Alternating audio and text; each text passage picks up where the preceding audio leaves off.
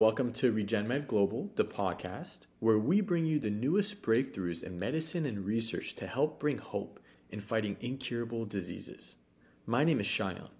Today, we're here to discuss the latest research about the development of a new drug that can potentially regenerate hearing.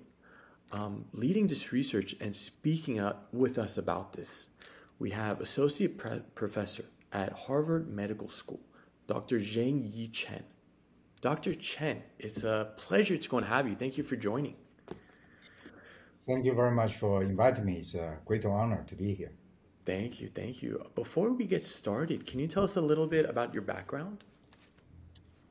Yes, I'm a researcher working on the development of treatment for hearing loss. And I'm working at the hospital called Mass Eye and Ear in Boston. And we're part of a Harvard Medical School.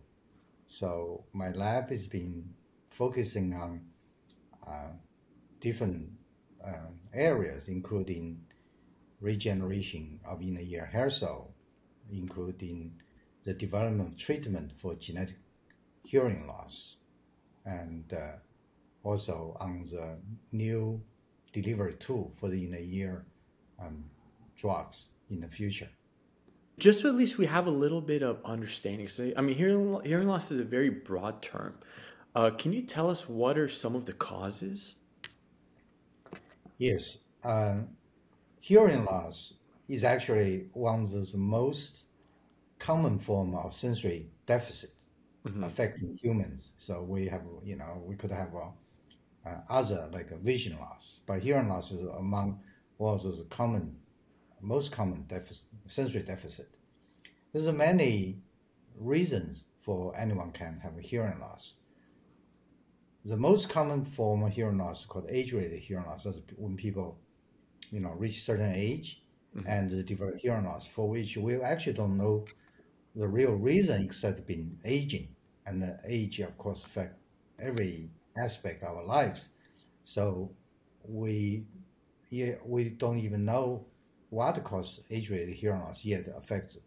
It's one of the most common form of hearing loss. The other types of hearing loss very common, such as noise-induced hearing loss. Everyone has experienced when exposed to very loud noise. Sometimes people can have hearing loss, but then they can recover. But for some other people, they have hearing loss that become permanent, that cannot be recovered by itself.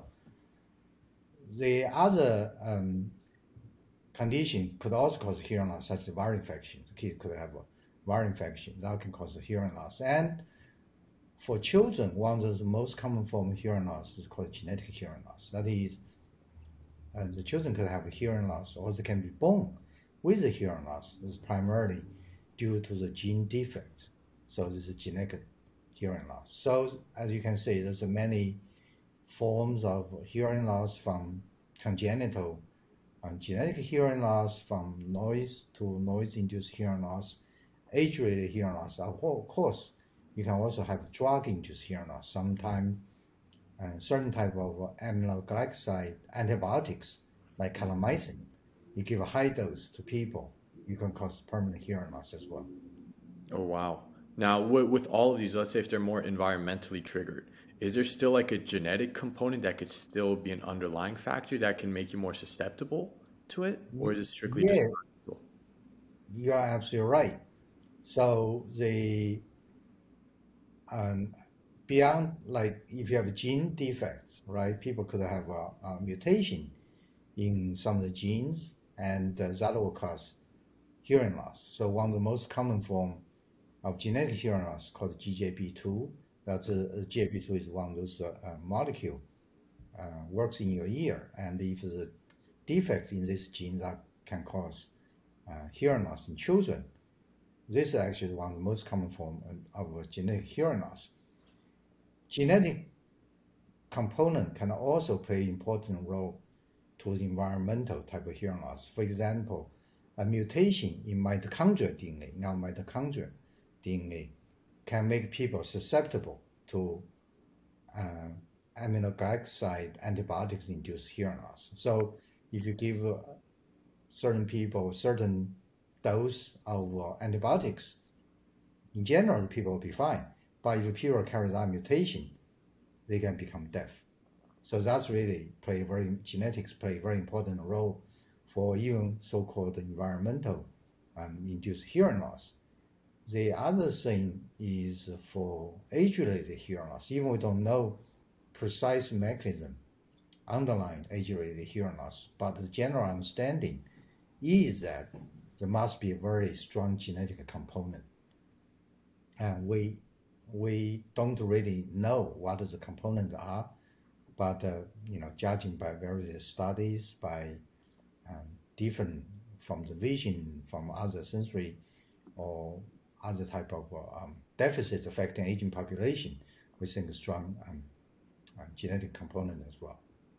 Interesting. So with the environmental, with the gene, all these different areas that cause the hearing loss, do they all have kind of different pathways that cause the hearing loss? That's a very good question. Our ear, which is the organ we use to do two types of things. One is to detect the sound in the ear. We use that to detect the sound. The other one, we use that to sense the balance. Okay, so auditory system is what we use to detect the sound. And within auditory system, and there's a structure, it's a snail-shaped structure called the cochlea. And within cochlea, there are many different types of cells are important to hearing. So if anything goes wrong with any type of cells, they can cause permanent hearing loss. However, our inner ear harbors so-called sensory cell called the hair cells. So the hair cell, they are called hair cell, but they're not really not the hair cell like on top of the head. That's actually not called a hair cell. So in the ear, there's a sensory cell called the hair cells. Its function is really to sense the sound, to detect the sound vibration. And that cell play absolutely critical, essential role to hearing. And this sensory cell, hair cell, can also easily be damaged by various insults, such as viral infection, noise, or aging. So as a result, hair cell damage or the death of a hair cell, we think is one of the most common cause of hearing loss. But as I said, in addition to hair cells, many other cells will also play an important role. So the deficit in them can indeed cause hearing loss. Your team studied a way to potentially regenerate hearing. That's what your latest research shows, and you guys developed a drug to do that, addressing the hair cells. Can you tell us a little bit about that? Yes. So, as I mentioned early on, the hair cell can easily be damaged, but yet our inner ear doesn't really have a capacity to regenerate damaged cells. If cells are damaged or die, that's it. We lose them forever and permanently. As a result, if we have a hearing loss due to hair cell damage or hair cell loss, the hearing loss is always permanent. And so far, there's any treatment, any FDA-approved treatment for any form of hearing loss in this case. So we have been working on the problem for over 10 years, and really trying to figure out how we can regenerate hair cell within our inner ear, and will ultimately use as a way to be develop a treatment for patients suffering from hearing loss. So we take that role to develop sort of a program trying to understand how the inner ear develops, how inner ear hair cell develops, and how they damaged, how they regenerate. And the process is extremely complicated because our ear actually turned out to be one of those organs, just for the biological reason we don't really understand well, doesn't have any capacity to regenerate. Okay, so unlike we have some other tissues, organ, we can regenerate. Our skins, you can damage, regenerate, no problem. Liver, you can cut off, a large portion can regenerate. Even in heart, considering non-regenerative tissue, they still have capacity to regenerate to a lesser degree. But in the ear is one of the organs really, as far as we know, and there's no any regeneration capacity. So that makes the process extremely difficult to study. But that's the main, however, is the main goal for us if we're ever going to use health regeneration as an approach for the treatment. Then we have to solve the problem. With this mouse model that you guys tested this drug on, can you tell us a little bit about what this what this drug consists of, and just any kind of just the scope of that whole research in terms of how it was implemented? Right. So across many species, from mouse, rat, elephant, monkey, human, all in the ear, or all the inner ear of many species do not have capacity to regenerate. But if you go down the animal kingdom, you go to a lower vertebrate, chicken, fish, amphibian, birds, suddenly their inner ear can regenerate hair cells. Their hair cell can be killed just like ours by noise, by drugs, but after damage or hair cell loss, the cell can be regenerated. As a result, the hearing can recover, can be restored completely. So that actually was the initial starting point for us to think about why they can regenerate, we cannot. So we actually, many years ago, we performed a study trying to understand what is the mechanism involved in chicken hair cell regeneration or fish hair cell regeneration. And from that study, we identified gene. One of the gene is very important called MYC, c-MYC. This gene actually has been used in Yamanaka, the factor for iPS cell establishment. We found that in chicken or fish hair cell regeneration, the gene normally is off, but when you damage the hair cell, the gene will be turned on again. As a result, the cell can divide and can renew themselves, become new hair cells. So we use that idea. We take that gene and tried in many species, in our case in mouse. And we activate the gene. Actually, by itself, it still cannot regenerate. However, there's another study by different groups showed additional genes called the notch. It's a kind of a pathway gene, very important for a lot of development, tissue, organ development. So by combination of the two genes, notch and MYC, suddenly we can get a mammalian in the ear cell to regenerate and also get them to divide. So first of all, our inner ear cannot divide. There's no cell division. So first, we can get a cell to divide. Second, we can get them to become hair cell. The very important aspect of the study is we can do this in a fully mature inner ear. So now the begs question, what does it mean, fully mature inner ear? What's the difference between young inner ear or mature inner ear? Right. The difference is very big. So in mammalian inner ear, for example, mouse inner ear, when they're very young and when newborn mice, if you look at the inner ear, you study that, they actually could do some regeneration under certain circumstances by manipulating certain pathway. The cell can actually regenerate, hair cell can regenerate. But it's when they reach the full mature status, like 1 month old, where mice can hear and the inner ear is fully mature, that's when they truly lose the capacity to regenerate. But for human, it's very important because for human, even newborn baby, the inner ear is already mature, fully mature. Because our inner ear actually developed in uterus during the gestation stage, during pregnancy.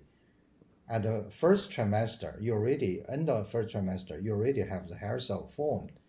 And the second trimester, they can detect sound. That's why baby in uterus can hear music. So by the time the baby is born, then in a year it's fully mature. So for us to be able to regenerate hair cell for ultimate goal as treatment of hearing loss, we have to be able to perform hair cell regeneration in fully mature in a year in mice. And then that kind of idea we can potentially translate into human.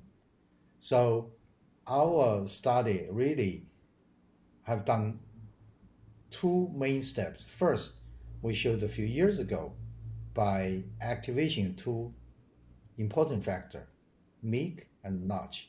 We can drive the mature inner ear cell to divide, and if we combine that with another transcription factor, it's called ATON1, we can convert those dividing cell into the hair cell. And that was done a few years ago in a transgenic animal. That means the gene in the mice has been altered in a way you can turn the gene on or off easily. But that's really just proof of concept to say, oh, this pathway is really important. Regeneration can be achieved in fully mature in a year, but it has to be done through the transgenic animal approach. But we are human. We are not transgenic beings. There's no gene or what we can turn on and off easily. So our next step was really reflected in a recent paper, is that we're trying to identify what are those molecules, drug, potentially can be used as drug, can perform similar hair cell regeneration function. So this study, we screen different compound. We use a nucleic acid siRNA. It's a small type of molecule. It's to suppress gene expression. But ultimately, what we found is we can make a cocktail by using some of the FDA-approved drugs together with some new molecule. And those type of molecule has been used in some of the clinical study. Not necessarily exactly what we use, but similar technology is being used in the clinic. We have the cocktail. It's like a drug-like cocktail. So we have 5 components. Basically, every one of them is either a clinically proven FDA-approved drugs or in a formula which potentially can be used as drugs.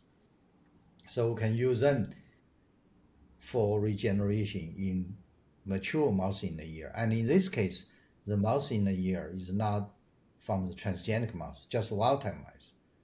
It's what we call the wild type means there's no transgene. You have to perturb in a way we would do to the human. So in that case, we showed we can achieve regeneration of the hair cell in a wild type adult mouse in the ear. With the drug itself, so are you saying all of those are right now accessible clinically for other diseases? All those different drugs? No, so the cocktail we have 5 components. There's a 3 small molecule and 2 siRNA. Those small molecules have been used in the clinic. So those are fine, they either FDA approved or already been in a clinical trial. The other 2 siRNA, they haven't been used in the clinic, nor have been approved by FDA. But the siRNA technology, say if you find the siRNA and for that develop into the drugs, this technology is there, which is one of the common used by Alnylam Pharmaceutical. They have a lot of drugs use the siRNA technology and with FDA approved drugs. So what I'm saying is those kind of siRNA can be formulated as a drug by the technology already out there. Yeah, so in this case, we showed in a non-transgenic animal, the wild type adult, fully mature in a year. By the combination, we can indeed regenerate hair cell, and especially we can regenerate hair cell in the animal model.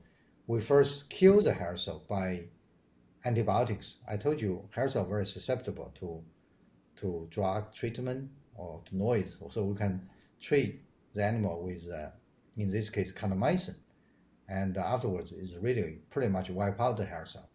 Then by giving those drugs, we can regenerate new hair cells. And so how did it work? So what happening, we realize when we use this combination of cocktail, what it does is called reprogramming the cell. That, in a sense, is to turn the biological clock backwards. So those are fully mature in a year. You can think about, the all the pathway, everything is all settled, where for them very difficult to make any changes to them, and because in the genetic term they have this chromatin status, they are in a closed status. Okay, so they are inaccessible to many of those manipulations. What those cocktail does really is to reprogram the cell, so make them young again. Okay, from the old, mature, relatively in sort of you cannot amend them in a way, but they can we turn the biological clock backwards when they're young. When they're young, they have a lot of capacity. They can, as I said, even in young mouse in a year, the cell can regenerate given a good condition. So we basically turn from relatively mature, old status to very young status. Suddenly, the chromatin is open again, accessible to all the manipulation, or the transcription factors are put in. So they can, that's called reprogramming. And in a way, that's very similar to what Yamanaka iPS cell is like. They use, 4-factor. They can reprogram the fibroblasts all the way back to stem cells. But in our case, we don't need to reprogram back to stem cell. We just make them a little bit younger. So suddenly they can do all the wonder. Now, with this study that you guys did and you applied it to the wild mice, how long did you study the mice for? So those mice, we studied total about 4 weeks. So what we did, because there's a lot of process involved. First, we took the mice. We give them antibiotics to kill the hair cell. Wait for a week, make sure the hair cell died. Then we start injecting the cocktail into the middle ear, and the middle ear is actually very accessible.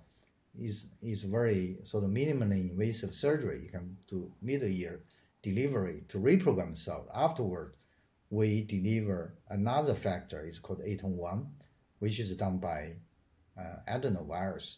So for that procedure, we actually have to do surgical procedure to deliver into the inner ear. As a result, so then we wait for another 2 weeks, 2 to 3 weeks. Then so the total time frame is about 4 to 5 weeks before we see new hair cells. Could we link the hair cells to them actually improving the symptoms in terms of actually hearing, or how does that look like? Yeah, so those hair cells we found, even by the time we look at it in a year, that cell are relatively so-called immature. They look like a very young hair cell. They're not fully mature yet. So we think, for one, they need a little bit more time to become mature. Of course, one of the most important questions is, what does it do to hearing? Unfortunately, in our current condition, we cannot assess the hearing. Is because we use to deliver the transcription factor ATON1 into the inner ear. We have to use adenovirus, which is actually known to cause damage to inner ear. In addition, we had to perform a surgical procedure. There's a special term, I want to use that, it will confuse people. Anyway, that surgical procedure is really damaging to the inner ear. So if you do that surgical procedure together with adenovirus, even the normal ear, you'll create hearing loss. So as a result, we really cannot assess how it's going to impact hearing. But that's exactly our next step. We are doing now, we're working now, is to find a different way to deliver the gene, the ATON1, into the inner ear in a surgical procedure that's minimally invasive, also with a viral vector that doesn't do any damage to hearing. So we think by controlling those conditions, we'll be able to assess how the regenerative hair cell contribute to hearing. Because those mice without hair cells are deaf. So we want to see we can indeed restore hearing in this model. Okay. Now, with this most recent research that you did, what was the ultimate goal? Um, so we have shown we can regenerate hair cell. Okay. Now our next goal is to use this regeneration approach to restore hearing in animal model, in mice. And if we can restore hearing, then we would hope to be able to work in industry to really move quickly to like optimize the drugs and find the best combination, whatever industry standard is used for, for the lead optimization or better screening, so we can move the work towards clinic. That's really the ultimate goal, is move as Okay. quickly as possible towards So clinic. the next, so with the next stage, how long do you see that going for to being able uh, to apply it correctly into the ear? Up to now, actually, so when we regenerate hair cell, right? When you think about the Mhm. hair cell in a year, hair cell they are surrounded by other cell types. Mhm. One of the major cell types called the supporting cell. When hair cell is gone, what we have to do is converting the supporting cell into the hair cell. Okay, so that's really important. Regeneration coming um, from the non-hair cell becoming hair cell. And in our case, when we did the experiment, even up till now, it's been very challenging to find another vector that can target supporting cell efficiently without causing damage to the inner ear. So adenovirus, the one we use, Mhm. can deliver into the supporting cell, yet also does damage to many other cell types. So recently, just at the meeting last week, we realized there might be another new vector. It's called AAV, adeno-associated vector, which has been used for gene therapy, extremely safe. We've done tons of work with that in a year, doesn't cause any damage. And Mhm. people have found certain type of AAV can indeed target supporting cells. So we are in the process of testing that AAV to use that deliver the gene 801 into the supporting cell and see how that will lead to regeneration and also hearing recovery. If we can achieve a hearing recovery in mice, then we can move very, very quickly towards clinic. There's many stages in clinical design even before it can reach people. You have to do toxicology study, pharmacokinetic study, and large Mhm. animal study. And so that could take, a few years, but hopefully the first hurdle is really to get hearing back, then we can move as quickly as possible towards um, human application. Has it been done before where it's been delivered to the ear, or is this the first time that you guys are taking that approach? The, there have been many vectors developed for the inner ear, and like for gene therapy, right? Hmm. With the hair cells still there, and say the gene with a defect in the hair cell, that defect had to be corrected. And so AAV, as I mentioned, is very good targeting the hair cells. But AAV up to now is not very good targeting supporting cells, the cells we actually need for regeneration of hair cells.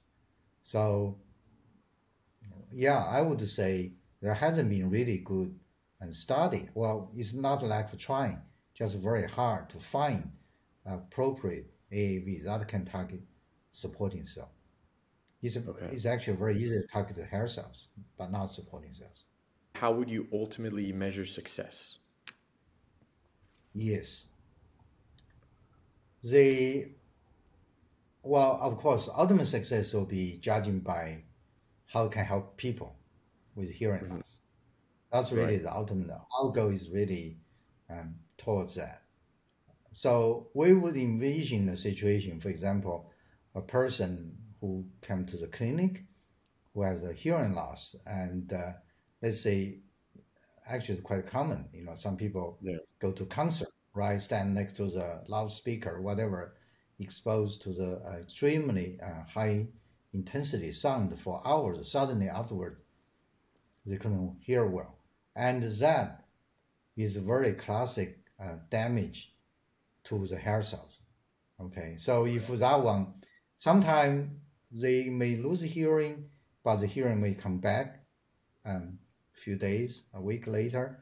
But in many cases, it doesn't come back. So that means the hearing loss become permanent.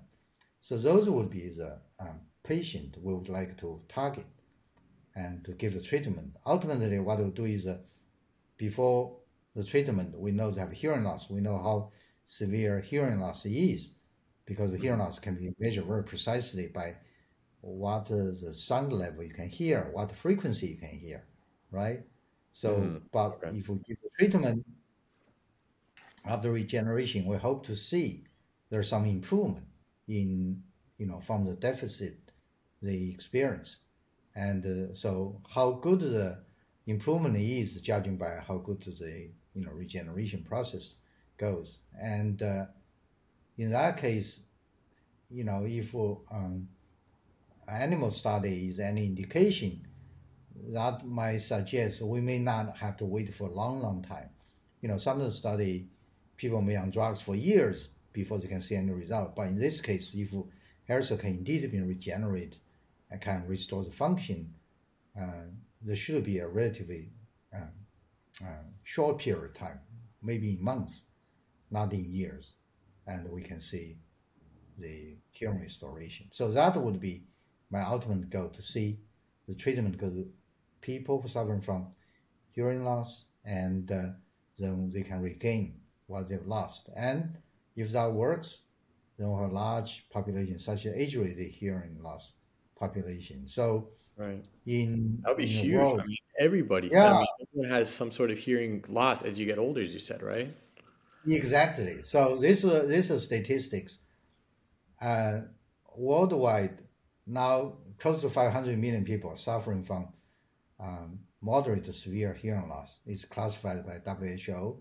But for age-related hearing loss, as people living longer lives, all over the world, but hearing loss is becoming a real problem. Overall, the number we use, over 65 years old, 30% of population suffer from moderate severe hearing loss. If it's over 75 years, over half of them suffer from hearing loss. So when you think about, especially these people can live 80, 90, that means there's a long period of time they really suffer a great deal from the lack of hearing. And we all know these days the evidence is very strong. Hearing loss also contribute to dementia, Alzheimer's, or also some isolation, anxiety, all associated with the elder population. Right. So it's an underlying thing that can address all those different issues based on what you're telling me. Yeah, that could essentially help. Hearing loss is not the only component, but one of the major contributing factors. So if you can help to deal with the hearing loss, you may actually help many other conditions as well. That's our hope. There's definitely steps getting there, but it looks like you're getting very close every time as you guys are progressing. So this next phase that you guys are at right now, in terms of what you just shared, where you're still studying the mice, but trying to go and figure out the best way of delivering the drug. Right. Right. What needs to be seen there before moving it to the next stage? Yeah. So in mice, what we would like to see is we regenerate hair cell.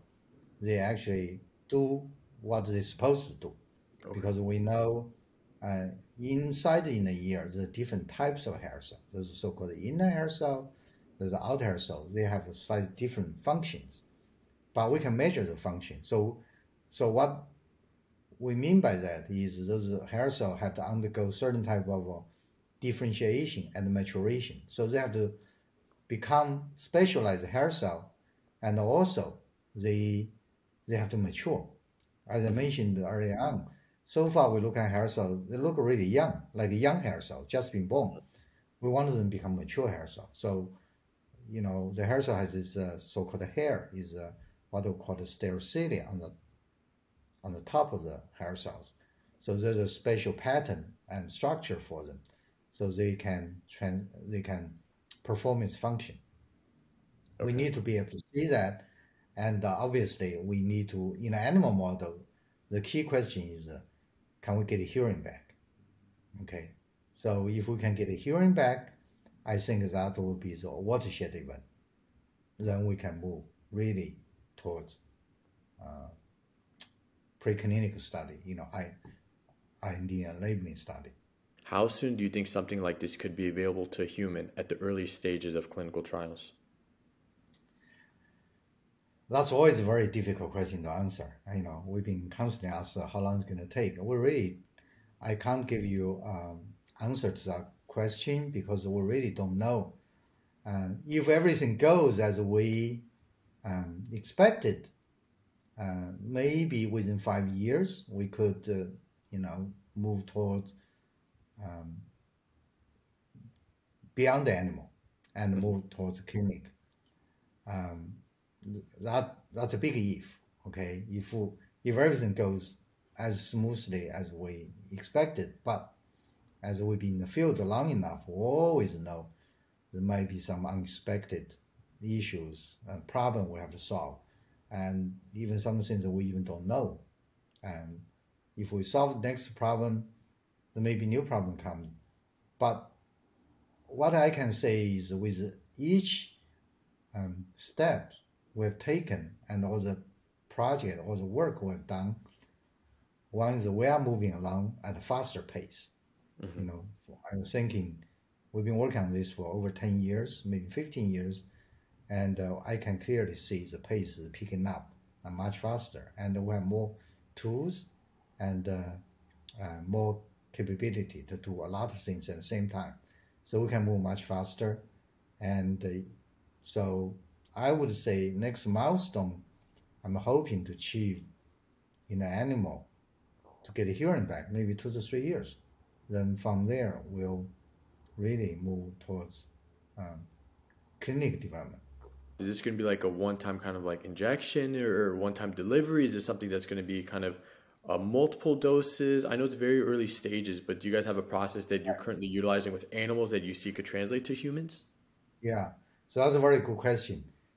Ultimately, we want to use a one-time thing, but last lifelong. Because the hair cell itself, when you think about it, we're born with a certain number of hair cells. So each year, we have like 16,000 hair cells, and we're born with that many. That's it. We stay there. As we grow older, we damage them. The numbers decrease over time, and no new cells will be added on. But with the regeneration, if we can regenerate hair cells, we expect them to stay for the rest of life. Majority of us have hearing throughout the life. That means the hair cell you're born with, they last a lifetime. Even if you're 100 years old, they're still there doing what they're supposed to do. So when we regenerate hair cells, they should do exactly the same thing. They should stay young and function through the rest of your life, provided you don't damage them again. You don't want to. So that's a different story. But majority of people, I think that will be a one-time thing.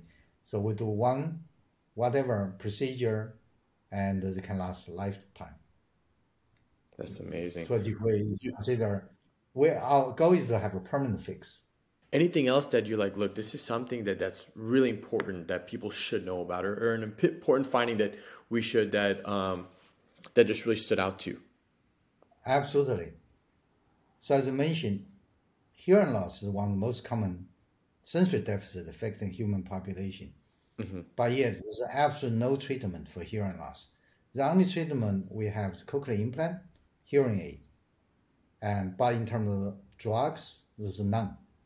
And so it affects so many people. Actually, recent estimate is over 1 billion people affected by hearing loss. So once the people infected is a large number, and also the added the huge burden to individual and society. As a community in hearing research, we have come a long way.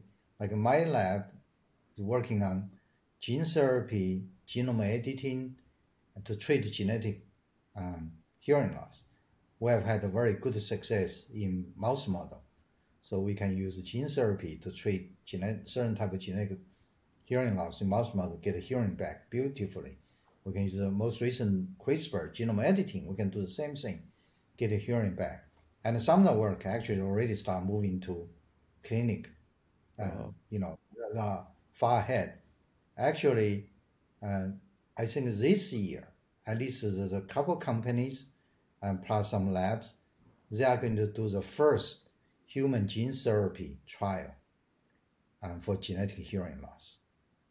Okay, so we expect if it works, we should hear news this year. Yeah. And so that would be one of the most exciting time. That is, there may be a real solution to certain type of genetic hearing loss. But that will be the beginning. And that's the tip of the iceberg. There's a lot of development underneath among many, many institutions, companies, and academic centers, and we are part of that. So we're hoping the next years, decade, you'll see many new treatment options become available. Dr. Chen, that's really regeneration is one of them. Yeah, it's truly this is absolutely exciting time. Wow. So with those gene therapies, how are they being administered? I'm curious because you guys are trying to go and figure out how to administer these drugs, right? Yeah. So there's a different way and administer. They can go through your ear canal, through ear canal, access to the inner ear through the other way. Or alternatively, they can have the surgical procedure to open, the skull, the back of the ear, and to insert in that way. That's traditionally be used for cochlear implant, for example. Mm-hmm. That's how.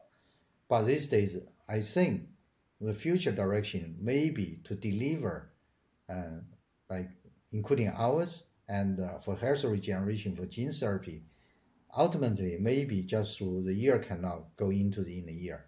That may be become routine.